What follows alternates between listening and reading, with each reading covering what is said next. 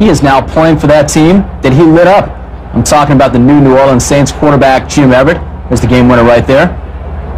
All right, that was then, and this is now. He's now a member of the Saints. Jim, good to have you on the show. Good to be here, Jim. Thank you. Check that. Chris Everett, good to have you on the show. You know what? You've been calling me that for about the last 5 years.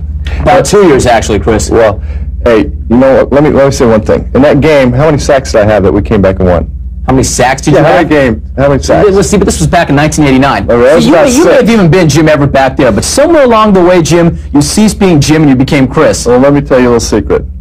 That, we're sitting here right now, and if you guys want to take a station break, you can. But if you call me Chris Everett to my face one more time... I already did it twice. You call it one more time, we better take a station break. Well, it's a 5-minute segment, or a 5-segment show. We got a long way to go. Well, we do. We got a long way to go. We do. I'll get a couple segments out of you. Well, it's good to be here with you, though. Well, it's good to see you, because too. you've been talking like this behind my back for a long time. But now I said it right here. Right, exactly. Well, we got no problems then. I think that you probably won't say it again. I bet I do. Okay.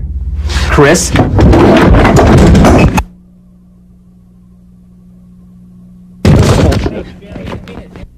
I think that you probably won't say it again. I bet I do. Okay. Chris? Hey, just kidding, man! Just kidding! Help! Get him off me! Get him off me! Get him off me!